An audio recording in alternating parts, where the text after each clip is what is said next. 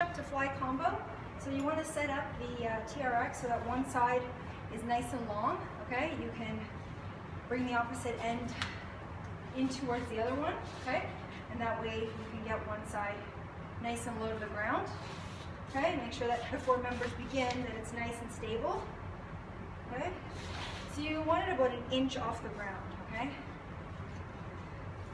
Okay, now from here, we're going to come down either on our knees. Okay, so I suggest that you have the mat set up here for them, regardless of if they're doing them on their knees or not, because it's a pretty challenging exercise, and if they fall, then they're going to hit their knees, okay?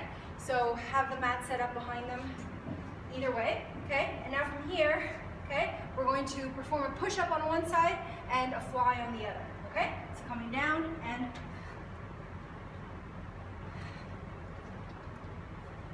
okay, and if that's too challenging, even on the knees, you can get them to keep the arm just static here, hanging up in the air, and then just doing a push-up.